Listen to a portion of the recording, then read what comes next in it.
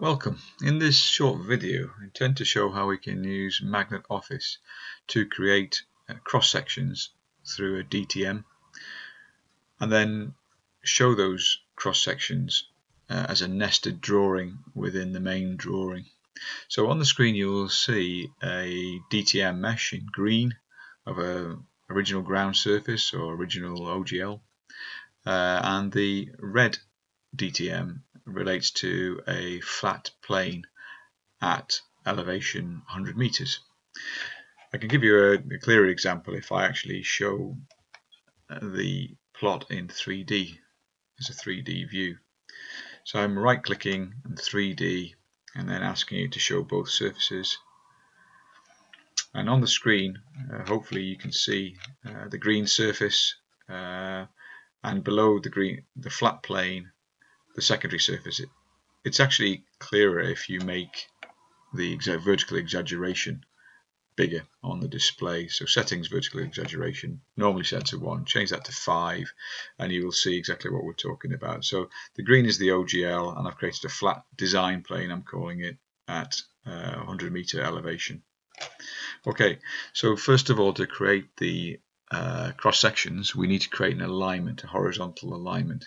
So that's design, create alignment, and again the alignment can take any path through the DTM. The colors don't show great here at the moment, but I'm dragging a line through the DTM. Right click and insert alignment, and it's giving me the details, calling it align to, and putting on layer alignment. Okay, now created by alignment, we now need to produce cross sections. So we can use the command design cross sections from DTM. So the alignment name is in the box. We can change the surface name if we wish to something more relevant, which is OGL, and we can choose the DTM that we want to draw that alignment through. In this case we're going to draw it through the original ground level DTM. Left and right offsets, in other words 50 meters to the left and 50 meters to the right of the alignment, and spacing, how often do we want, what interval do we want between the cross sections along the alignment, so 50 meters. Click OK. We come up with an additional chainage if we want to increase or reduce the amount of cross sections between specific chainages, which we don't in this case, so OK on that. And it's not easy to see again on the screen, but the cross sections have been drawn. You can see cross sections drawn 90 degrees to the alignment. So to view those cross sections, I'm going to go into the rows view. I'm going to select this icon here and then select the alignment that we're using. And this now takes us into the roads view of Magnet Office. So here we have a plan view of the survey with the alignment shown there, a cross section here, and this is a long section. So this cross section shown in the right hand pane relates to this location here, and we can use as like a play arrow here to actually show us what happens as we move through the cross sections, and you can see the corresponding shape of the terrain changing as we move along the alignment. So the next thing is to actually plot these cross sections. So we're going to plotting, and we'll go plot cross section. Okay, so this is showing the cross sections on the sheet. It's not very clear at the moment, but we can always go into the settings for the plotting. So cross section plot settings, that's accessed by going settings and cross section settings.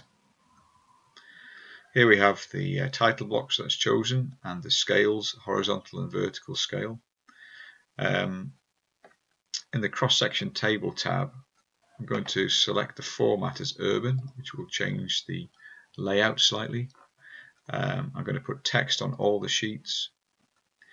There might be some text I want to put before the chainage specification or the chainage selection, so text before, I might write chainage in here.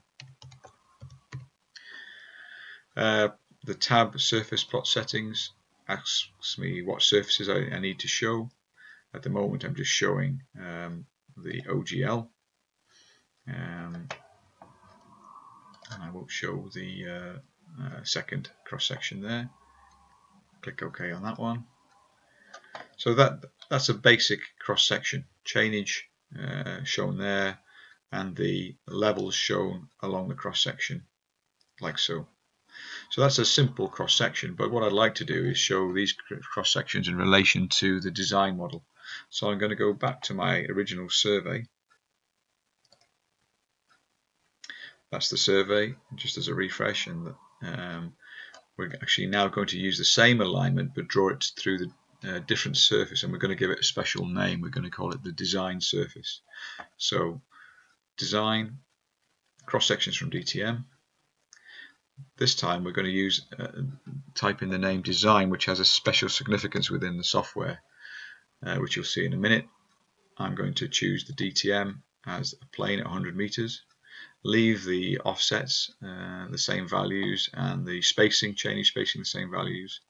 OK on this dialog. And then there's the warning that the design name is reserved for a design surface, and asking me to confirm that I want to proceed with this, so I will do. We don't want additional chainages. So again, the cross sections have been drawn, but this time they're drawn through the design surface. Again, if I go back to my roads view,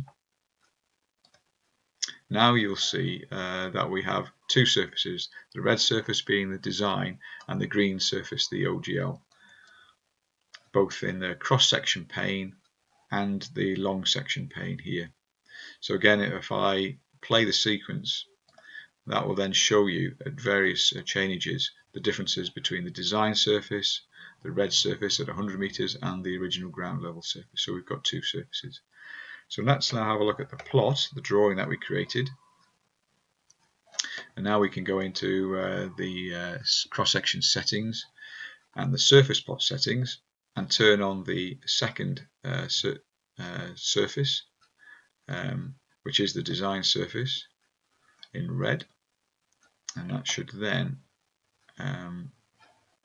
we also need to go into cross-section settings and check this box here, which is level difference. In other words, what's the level difference from the design to the DTM shown here, in this case the OGL. So we'll click OK, and you'll see again straight away that it has now changed the series of cross sections to show the relevance between the OGL. In this example here, the OGL is 101.07, the design is 100, and the difference from design to OGL is 1.07 meters. Again, very simple example, and we can increase the number of levels shown on the section if we so wish, but for the moment that's good enough. Okay, so what we've got now then is the cross-section drawing. I'm going to go back into the main survey to create a plan of the survey. So here we are, and I'm going to use the command which is File, Create Plot Window. I'm going to choose a large sheet, A1 sheet. I'm going to pull that over the survey and make sure there's plenty of room for the next exercise that I'm going to do, which is to show how we would inset a subdrawing. I'm going to make the scale 1 to 2000. Okay, and I click OK. So we've now got a, if we look at the tabs at the bottom, we've got a drawing, a plan of the site, which is drawing 10 in this instance. We've also got a drawing of the cross sections, which is drawing 09. So what I'd like to do is bring this drawing into the, which is this cross section drawing, into the main plan drawing. And to do that, I'm going to use the command insert subdrawing. Sorry, I do apologize. I'm going to use the command which is view and viewports. Create a new viewport and call it section, let's say.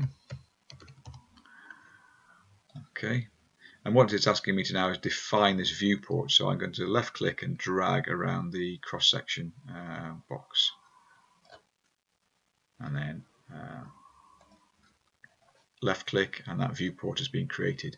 So this is created in drawing 09. I'm now going to flip to my plan drawing, which is drawing 10, and I'm going to bring those sections in. So I'm going to use the command insert subdrawing, and you'll see under drawing 9 I've created the viewport section. I'm going to OK to that, which brings in the section, and we're going to fix that in this drawing. Now obviously it's been brought in true to scale, and if we want something indicative, or normally we would have played around with this to create the right display, but what I'm doing now is just reducing the scale of the cross sections just so that they can be nested in the main drawing. So finally, there is an option in this viewport. If we double click on it, you can then show the border or not show the border, make it opaque, and change the scale or note the scale of the inserted window. So that's one important thing to note, that the scale of the inserted window may not be true to scale, but we just need to bear that in mind when we're showing it next to the main drawing, so that the customer is aware that the scale of the inserted drawing may not be one-to-one or might differ from the main drawing scale. And that completes this short video on how to create cross sections and how to bring a sub-drawing into a master plan.